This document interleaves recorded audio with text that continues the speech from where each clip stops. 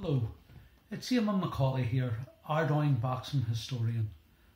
What I'd like to talk about today is dream fights, fantasy fights, 15 rounds, 15 fighters, 15 fantasy fights.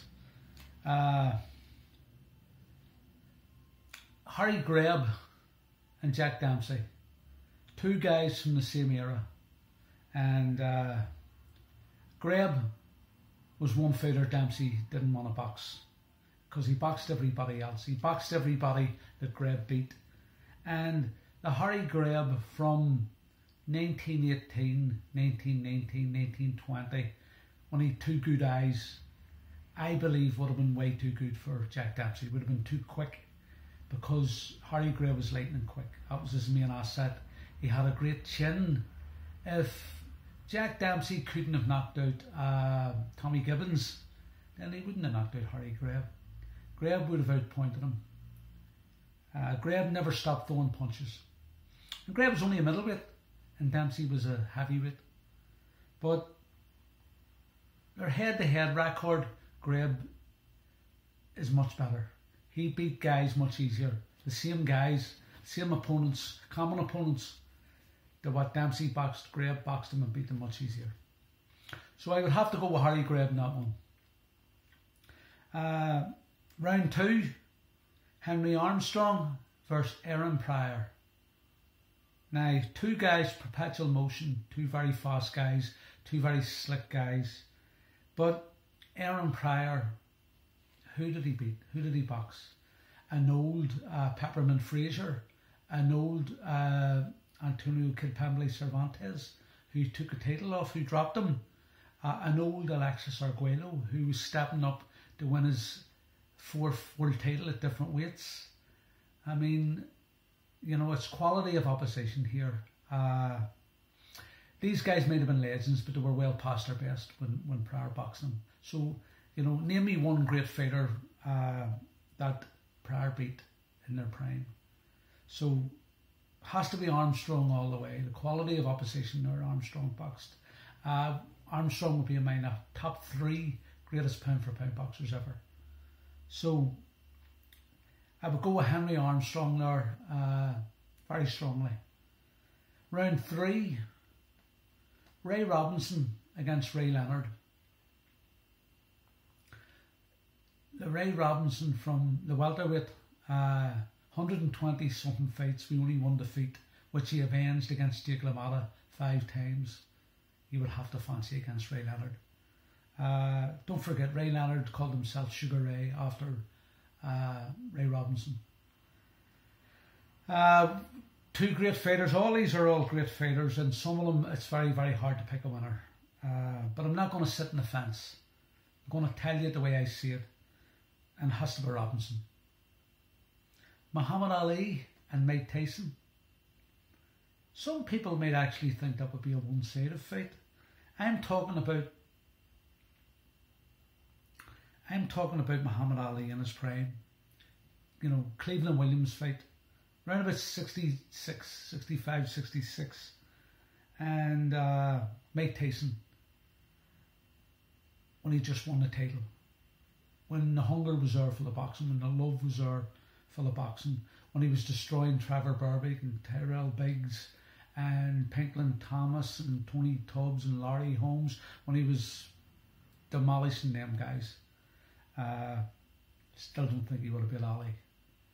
Ali had a great chin, had it all, great technique, hand speed, stamina, decent puncher too, and tough, very tough.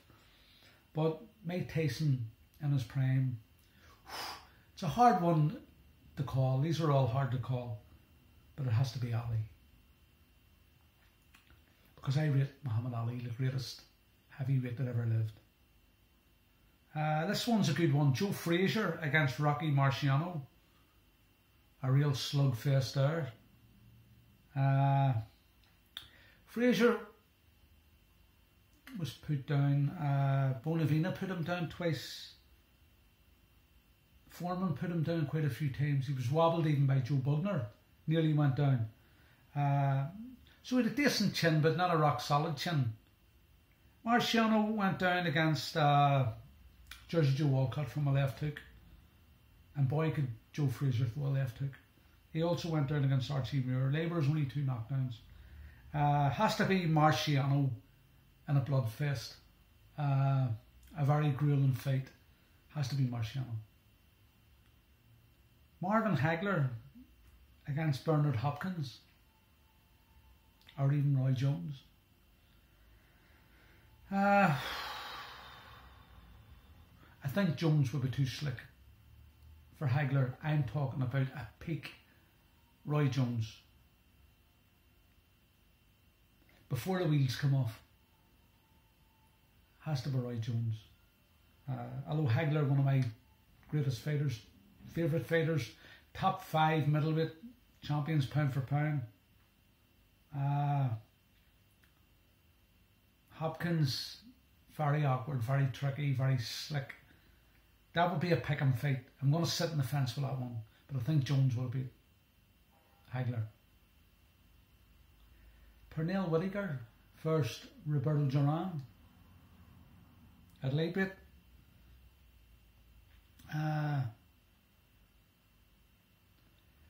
Roberto Duran, great lightweight champion, 12 title defences, but the division was weak. There wasn't many great challengers. The Virouette brothers, who were slick, gave him a lot of trouble.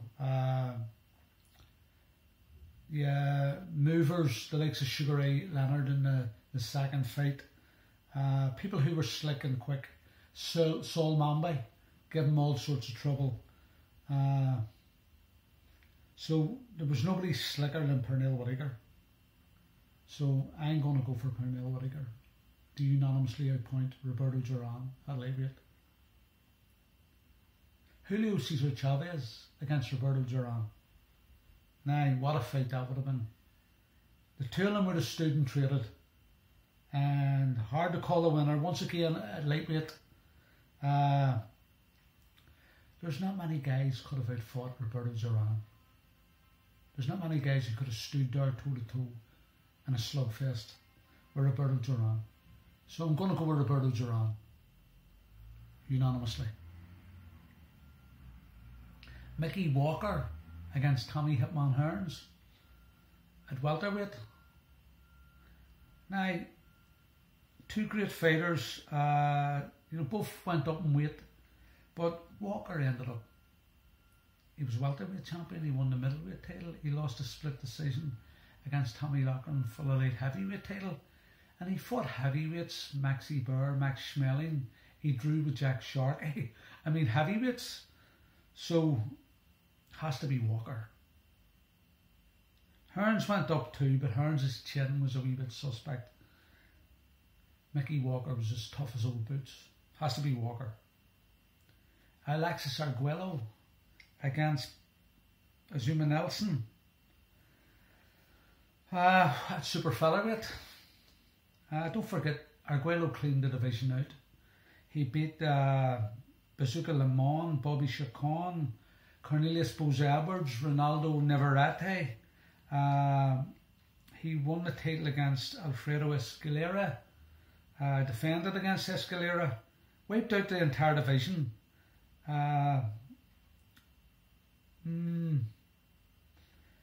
Nelson at super featherweight, great wins over tough guys Gabriel Ruelas and Jesse James Legra. They were great fighters. They were terrific fighters. I love to watch them box. So, have to go for Arguello. Have to go for Arguello. Two great fighters, two Hall of Famers, but Arguello all the way. Tommy Hearns and Pernell Whitaker. See, styles make fights, and have to go for Hearns at welterweight. I think at some point Hearns is going to catch him, but Pernell Whitaker's so slick, so majestic, poetry in motion. It's not an easy pick, but I'll go for Tommy Hearns. You know, Wilfred Benitez was tricky too, but Hearns beat him. Yep. So I have to go with Hearns. Hitman Hearns. Sugar Ray Robinson against Harry Greb. Well, in my opinion, Harry Greb was the greatest middleweight of all time. But also, Sugar Ray Robinson was the greatest fighter of all time, greatest boxer of all time, but at welterweight. When he stepped up to middleweight, he started becoming a wee bit inconsistent. He won the title, he lost the title, he won the title, he lost the title. So the Harry Greb from 1918-1919, before he became blind in his right eye, I think would beat Sugar Ray Robinson. Yeah, he would just outpunch him. But what a great fight. What a terrific fight. Dream fight. But all these are, as I say, a hypothesis. They're not going to happen, unfortunately. Carlos Monzon against Marvin Hagler.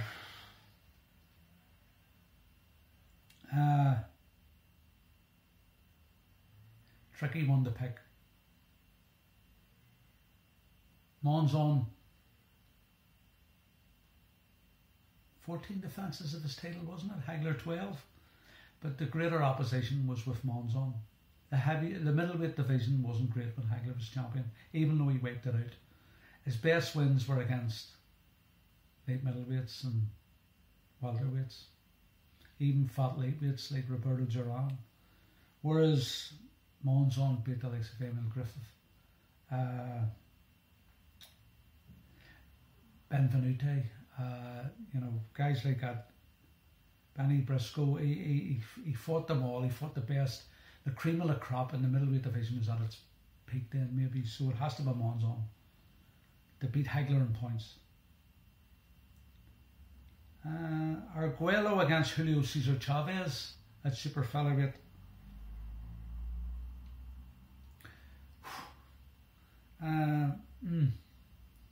That's a hard pick. But at featherweight and super featherweight, the likes of Juan Laporte and quite a few others took Chavez very close, where Arguello wiped out the whole super featherweight division, and there was some great super featherweights then. So I'm going to go with Alexis Arguello. And the 15th and final round is Joe Louis against Sonny Liston.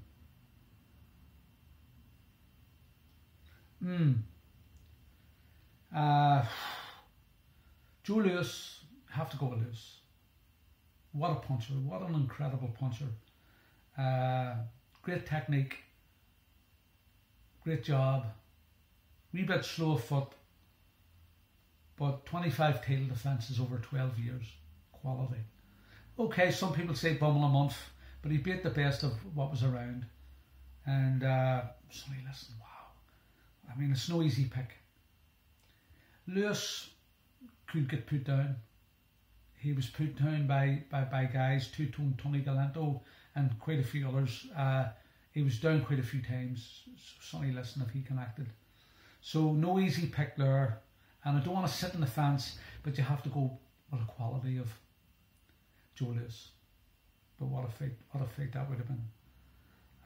Yep. Look, fire your fantasy fights to me on YouTube, and I'll pick a winner. I just want to give this book a wee plug. This is a terrific book I read here. Murder in Federal Street. It's about the story of Tyrone Everett. Anybody who likes boxing and true crime will love this book. It's a fantastic read. And what a great fighter he was. He was 37-1, and the one he lost was the robbery of the 1970s. One of the robberies of the century. In fact, I thought it was a fixed fight. And he was just about to have the rematch with Alfredo Escalera when his girlfriend shot him dead. But there's new evidence in the book, a new suspect, very credible, new suspect mentioned in the book. It's an intriguing, fantastic read. So as I say, anybody who likes true crime or anybody who likes boxing or sport, buy this book. It's a fantastic book, and what a legend he would have been. Him fighting Arguello. Wow, what a fight that would have been. Thanks very much for listening to me, and I'll see you all again soon. Take care. God bless.